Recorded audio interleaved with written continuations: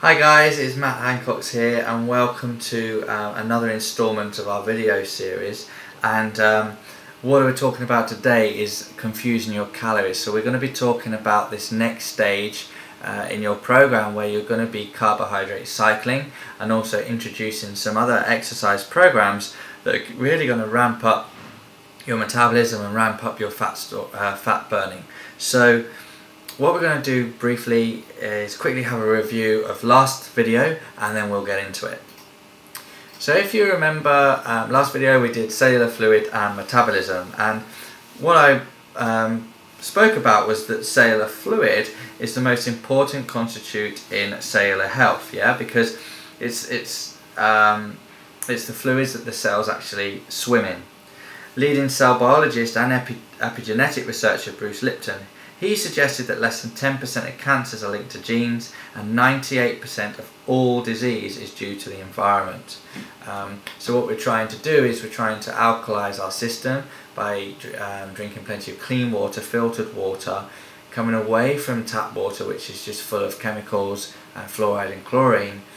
And also it's a good idea to introduce alkalizing salts like sodium bicarbonate, lemon, and also green drinks, especially chlorophyll, are particularly good at alkalizing the system. So that's kind of what we want to do, is increase the alkalicity, increase the health of the fluid that the cells are swimming in, and that in turn increases the transport of oxygen. It will basically create a healthy system, which will then mean that your bodies will release fat.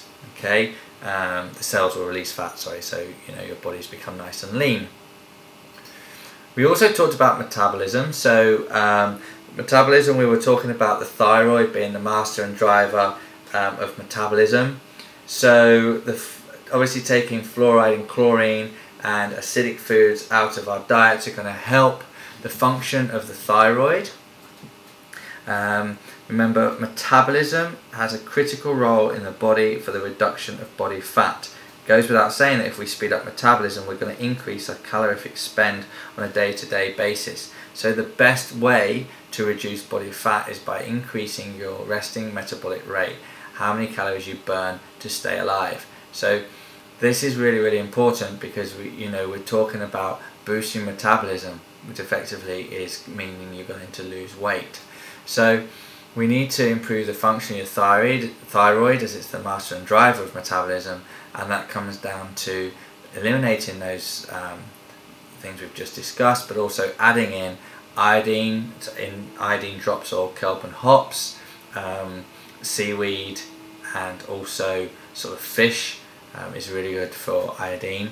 And then we've got selenium, which you can get from, again, fish and Brazil nuts. But it's a very good mineral to include with vitamin E, which then boosts the antioxidants. So it's got great anti-aging properties. So it's a really, really good mineral for anti-aging and also improving the health of your cells. So that's kind of what we discussed, and also mentioned that it would be great to introduce magnesium into your diet if you haven't already. Especially the magnesium calcium formula, because that means that your body will absorb them much more effectively, because magnesium is used in over 300 biochemical reactions in the body. So it's a great way of boosting metabolism and boosting the weight loss. So if you are not taking any key system products at the moment, then I advise you to go into boosting your metabolism by taking perhaps the selenium and the magnesium. If you are taking a key system product, then it's something that you want to consider at a later stage, probably, because you don't want to be walking down the street rattling. So I appreciate we've given you a few ideas now for how to supplement your health. It's really just a case of which one's working for you. If you feel that you're really lacking energy and you're really finding it hard to get up and go, then it might be that your thyroid just needs a bit of a kick start. So you may need to give it the foods that it needs in the form of pumpkin seeds, fish, Brazil nuts, broccoli, loads of greens, chlorophyll, and then you know, maybe these minerals, iodine, selenium and magnesium, could help. Okay, great. So moving on to today then, we're talking about carbohydrate cycling. And basically when we're talking about carbohydrate cycling, we're doing it because we want to improve the function of your leptin hormone. Now, as you know, every time on these videos I'm talking about hormones. Everything you do in return, you know, basically for health and for losing weight, is all to do with controlling your hormones. Now, thyroid is the master of your and controller of your metabolism, but in my opinion, leptin is of equal importance and probably what we call the commander and the chief of all other hormones. Okay, now if you have something called leptin resistance, this essentially means that the receptors in your body won't be responding to the leptin in your blood, and this in turn can result in all of your other hormones being out of sync. In my experience, it's simply not possible to have optimal hormone levels without having the correct levels of leptin and or having receptors that are responsive to leptin. So you may be asking, oh, what the hell is leptin? Okay, well, basically leptin is stored within all of our adipose tissue, yeah, so our fat cells, and it communicates with the brain. So for example, eating a large meal increases the amount of leptin, and this increase is detected by the brain and leads to this feeling of kind of, you know, satisfaction and fullness when we eat. This leads us obviously to then stop eating further, but the problem is, right, is if you don't have sufficient levels of leptin, or if the brain cannot detect the leptin we do have, we will simply feel the need to keep on munching. Alright, and the problem with that can then obviously occurs with overeating. It might start to develop leptin resistance. So the leptin resistance will reduce the brain's ability to detect the leptin even further, resulting in this vicious cycle that you see before you of overeating. So we have all this fat in our stomach, but because of our leptin receptors aren't telling our brains that, you know, we've eaten, our brain thinks that we're starving and motivates us to eat more. So kind of think of it, hopefully that makes sense, but I'm just going to sort of talk to you a little bit more about it and try and give you an example that should make the penny drop if it hasn't already. Basically, think of a fuel gauge, yeah? So imagine you're putting fuel into your car and the gauge will only allow you to fill the tank and then it will cut off, yes, so it cuts off the flow of fuel. And this makes sure that you don't overfill. Now, leptin works in a similar way, so when you've taken enough fuel or food on board, it cuts the flow of food off by making you feel full. And in those of us with leptin resistance, this shut-off mechanism doesn't work, and we pretty much feel hungry all of the time, and therefore, you know, we overeat and we put weight on. Okay. So this is what one of the ways you can really kind of get to grips with leptin is by, we're going to do carb cycling. I think it's a great way, it's a very powerful tool for weight loss because it combines the benefits of low carb diets, okay, with periodic diets of carb loading, and it is very, very, very effective. So we know that low carb diets work short term, okay, for fat loss, but you know the problems with it are that you get complete fatigue, brain fog, loss of training performance, and obviously you get inevitable carb and sugar cravings.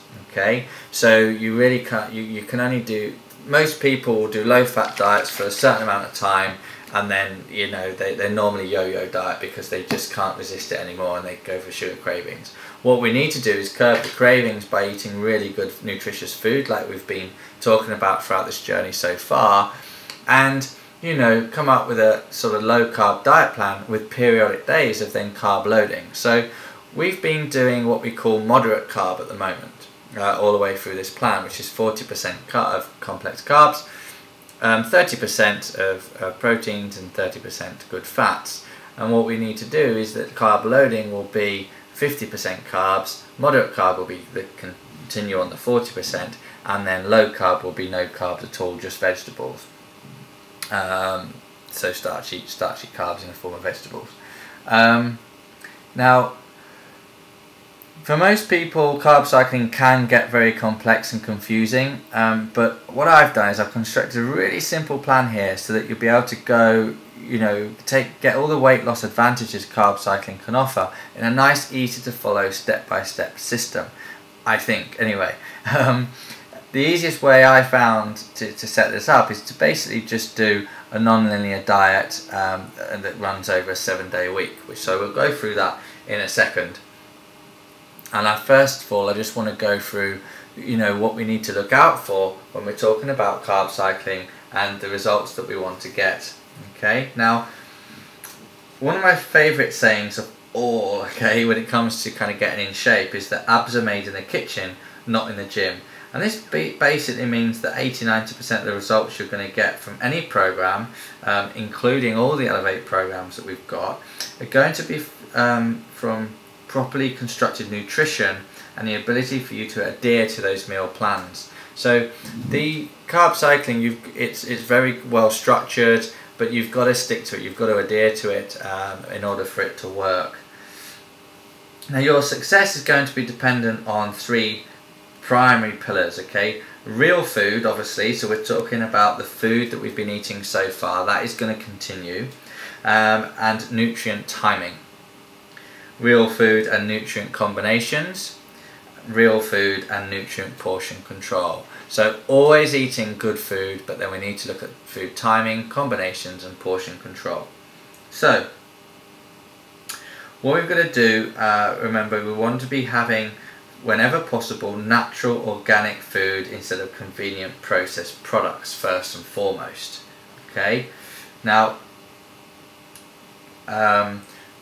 if we look at food timing, so we'll go for food timing first of all, and this can be, we look at this basically on the times that you're eating the carbohydrates. Okay, so the times that you're going to eat your carbohydrates. So basically you're going to be eating your meals every 3.5 to 4 hours, no more, no less than that, because if you eat your meals too close together, your blood sugar will be elevated throughout the day, which means that your body will be in more of a kind of fat storing environment. So that's what we're going to be doing on this plan, because if you eat unless you're doing kind of intermittent fasting, which is a far sort of more structured, superior program, if you eat your meals too far apart, you could enter into a catabolic or muscle wasting state, which is what we don't want. The only way you can avoid that is by intermittent fasting. As I say, that's a little bit more in depth, and it's not what we're going to be talking about now. We're just going to stick to carb cycling for now. Okay, so you're going to eat within 1 hour of waking up. This is really important, and that meal has high protein in it. So this will help you take advantage of the higher metabolic rate and better insulin sensitivity first thing, yeah? It will ensure your insulin sensitivity is high, so the carbs will be utilised for energy, repair, growth, and rather than spilling over, because we don't want to spill over. Remember the fuel pump and the gauge, if it didn't click off, it would just spill over, and you don't want that to happen. Okay, you're going to always eat 1.5 to 2 hours before a workout and within 20 to 60 minutes after a workout. That's really, really important. 1.5 to 2 hours before a workout will give your body enough time to partially digest your food, provide energy for exercise, and give your muscles a steady stream of amino acids, while at the same time putting you in a slightly fasted state to maximise the release of more hormones that burn fat during your workout. Yeah? 20 to 60 minutes after your workout will provide nutrients with the magic window. This is where muscles are kind of like a wet sponge, right? And so it's been wrung out dry, and they literally want to suck up all your nutrients again. So this is a really, really good time to whack the carbs and the proteins in. So moving on to the food combinations, you never want to eat carbohydrate by itself, which kind of goes without saying. That's the same thing as what we've had all along. because they will spike your blood sugar, yeah, raise that insulin, and obviously carry over to your fat storing environment. You always need to make sure you've got a high quality protein with every single meal. So this will keep your body in a consistent anabolic or muscle preserving state. Yeah. So protein provides muscle tissue with a steady stream of amino acids to help assist muscle growth. Now, we're not trying to turn you into Arnold Schwarzenegger. We're just trying to make sure that you can keep your lean tissue, which will boost your metabolism and burn more fat. Simple as that. It will help keep your blood sugars more stable throughout the day and also give you more energy. Yeah. The thermic effect of protein will obviously help prevent metabolic slowdown, burns more calories, and also always limit fat intake when eating starches or fruits. So you want to just watch your fat intake when you're having on the high carb days, because that's when you're going to be having your starches. Alright? So by keeping fat intake lower in meals that contain starches, you'll avoid insulin and fatty acid being present together in the bloodstream. Insulin and fat equals potential fat storage, which is obviously not great.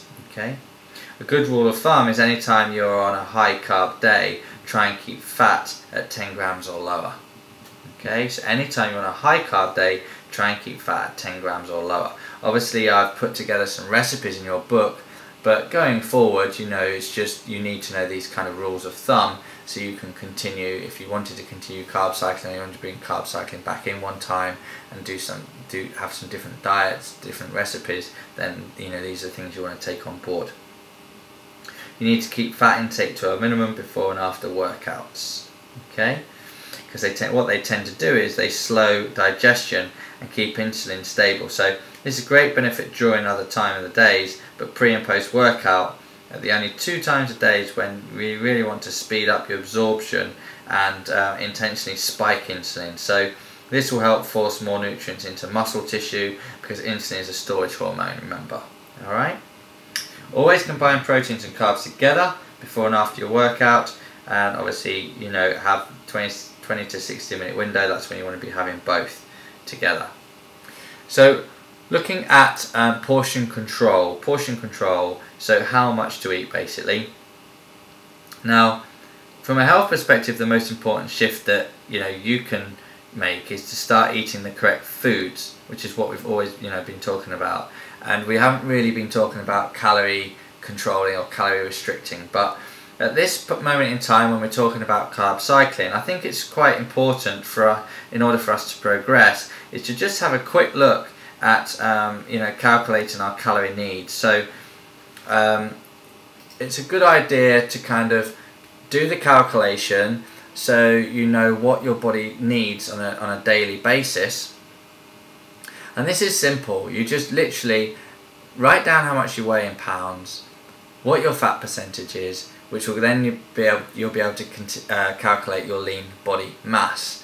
From your lean body mass, you just times the number of calories by the percentage over there. So, for example, if I weigh 181 pounds and my body fat is 11%, therefore my weight is 19.9 pounds. Okay, because 181 times the 11%, and then my lean body mass is 161.1. So that's just 181 minus the 19.9 pounds to give me my lean body mass. Okay. Awesome. So do that quick calculation and you can calculate your calorific intake, so what your body requires. So whatever body fat percentage you are, you look across, you times the number of calories by your lean body mass. So if my lean body mass was 161 and my my body fat percentage is 11, so my current body fat is in the top one there, so I just need to multiply my lean body mass by 17 kilocalories, and that will calculate my daily calorific intake. Okay, excellent. So this is a good thing to just to give you an idea of what the calories you should be consuming at this moment in time, so that we get things absolutely spot on. And although I'm recommending that you're weighing your food, and being probably a little bit anal at this stage, I don't want you to do it all the time. I literally just want you to do it for perhaps this first week, just to get a really good idea of what you want to be doing. Okay, it's not realistic for the long haul. Okay, I don't want you weighing and measuring all the time. It really just to make sure you really understand the amount of food you should be eating, to get a good idea of your portion control. If later on, after you've done that, you can actually use your hands as a good indicator. Okay, so I know it sounds a little bit weird, but you can monitor your food intake consistently and maintain a fat burning environment around the clock just by using your hands for measure. Basically, your fist, your palm and your thumbs are directly related to how many calories in grams you should be consuming on a daily basis. So here's how it works. Basically, protein is you should have protein should be the same size of the palm of your hand. An acceptable range is about 15 to 25 grams per serving for women and 20 to 40 grams for men. If you're not consistently exercising, these amounts will be lower, of course. Now, carbohydrates, if you clench your fist together, carbohydrates about the size of your fist. Alright, an acceptable range should be 25 to 50 grams per serving, and post-workout should be more toward 35 to 40 for women and 45 to 50 for men. So just that little bit more post-workout, because you want to get the protein straight into your muscles, and carbohydrates helps with that, of course.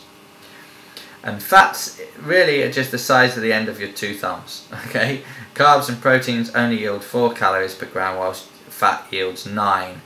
So this indicates that you have to monitor fat intake and use smaller portion sizes for fats. So 10 to 12 nuts, not half the jar. Alright, that's really, really important. We want to increase our good fats for sure, but we just got to make sure that we're not, just because it's healthy, that we're not going overboard. So acceptable ranges should be about 15 to 30 grams per serving, which is about 1 to 2 tablespoons. Yeah. Now these are just estimates. Hormones, exercise intensity, sleep, recovery, supplementation, they all help affect overall results as it relates to burning fat and or gaining muscle. But it's just a good indicator for you just to keep track of what you should be eating and your portion controls. Okay, so here's a great a sort of 7-day example for you on what you're going to be doing. So this for me has been the easiest way for you to set up. So it's like a 7-day week, right, which is non-linear. So therefore on a Monday you'll go for high carbs and your weight training. So for the women you're going to be doing density training, for the men you're going to be doing strength training. But we'll go through some examples of this at the end, but in your books you have density for women and strength for men. In the evening of that high carb day, I'd also recommend a metabolic HIIT, which is also in your programming. On Tuesday we go for low carb, and then we go for a cardio HIIT. So we're kind of making use of the fact that we've got that drop in calories, and then we'll go for a cardio HIIT.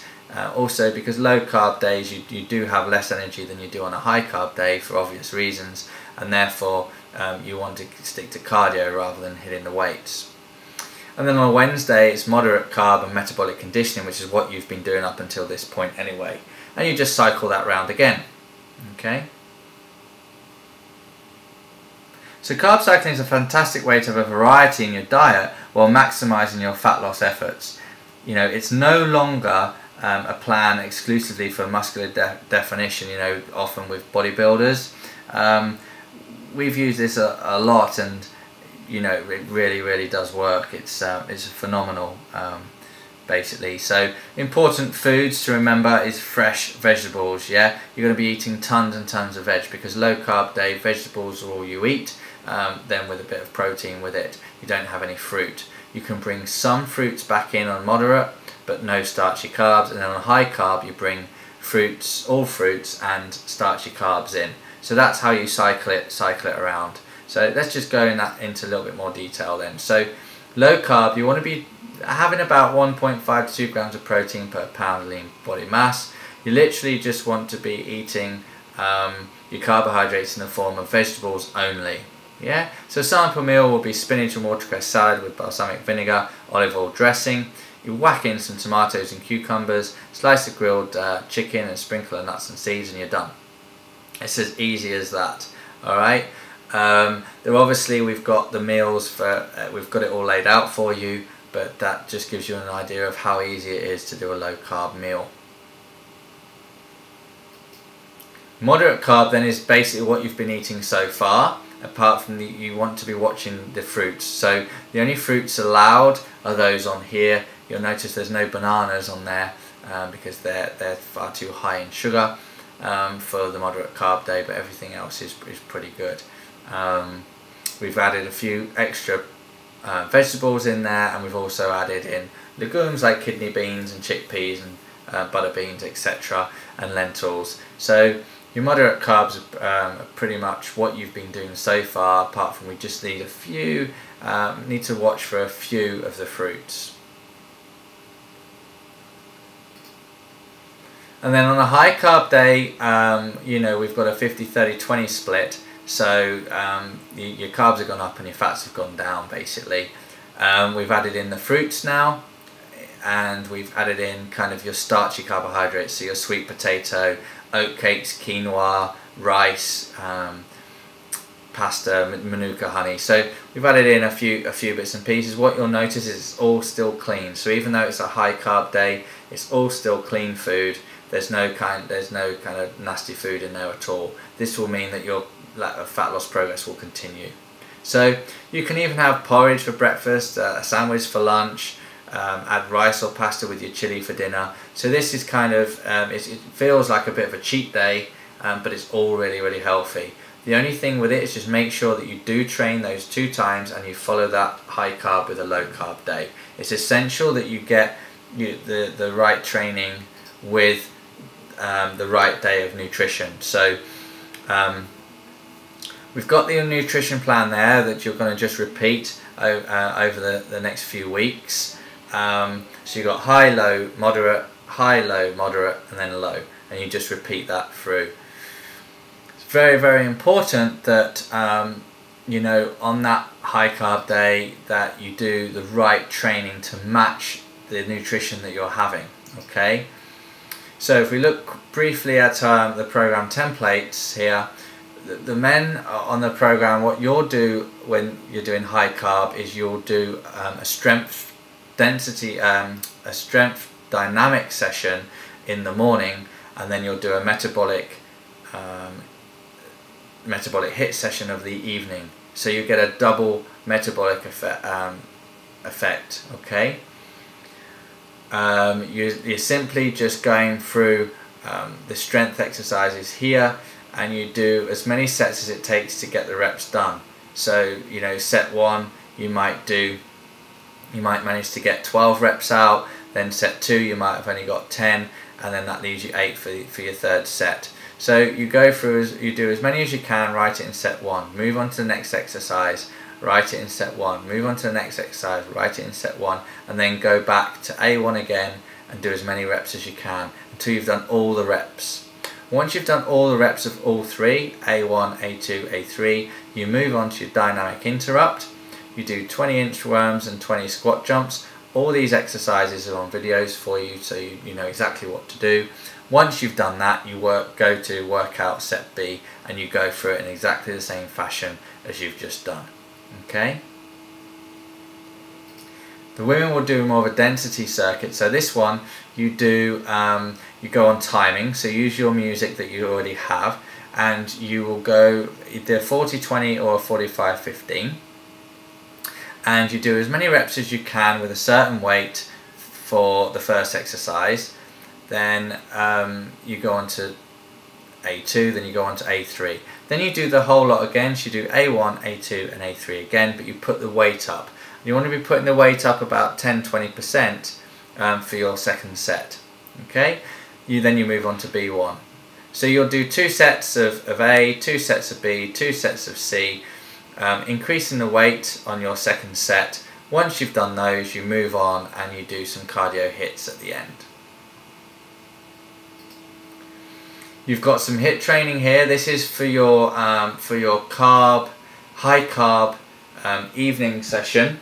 All right. Now you can do it in the morning and do it the other way around if you've got more time. Generally, these are going to take less time than your actual program. So as long as one of them's done in the morning, one of them's done in the evening, it doesn't really matter. I just thought that, you know, really most people are going to have a less time in the evening, so it's just nice to get a quick one out of the way. Okay, so there's your metabolic hits down the bottom there. Your cardio hits are what you do on the Tuesday and the Friday, and they go with your low carb days. Okay, there's an intensity gauge at the top. You've got to make sure that you do it at the intensity that it says. So for instance, when you're running hard at intensity 4 to 5, that means high or as hard as you can. So it's very, very hard. It's not, you know, being able to jog along and have a chat. Alright, so it's important that you get the intensities right, and it's important that those cardio days are done on low and these metabolic hits are done on your high carb days, and they go with your strength or your density sessions. Alright, your last training session is your metabolic, alright, and this is on a Wednesday and a Saturday, and will go with your moderate carb days. So that's basically what you've been doing all along, and then you just do a little bit of a metabolic hit at the end.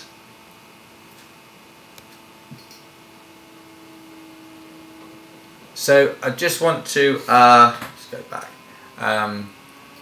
Thank you for your time today, and that concludes our confusing calories session. If you need to, if you don't understand it, want a little bit of help, then please just write into the forum. Just type into the forum, and we'll answer your questions straight away. But I'm hoping that the manuals make sense to you. I'm hoping that short video has just helped clarify everything. I wish you luck on this next stage of your journey. You really are going to start seeing results now. So make sure you take your measurements, make sure you take your photos, and I look forward to hearing all about it. Thanks guys, see ya, bye.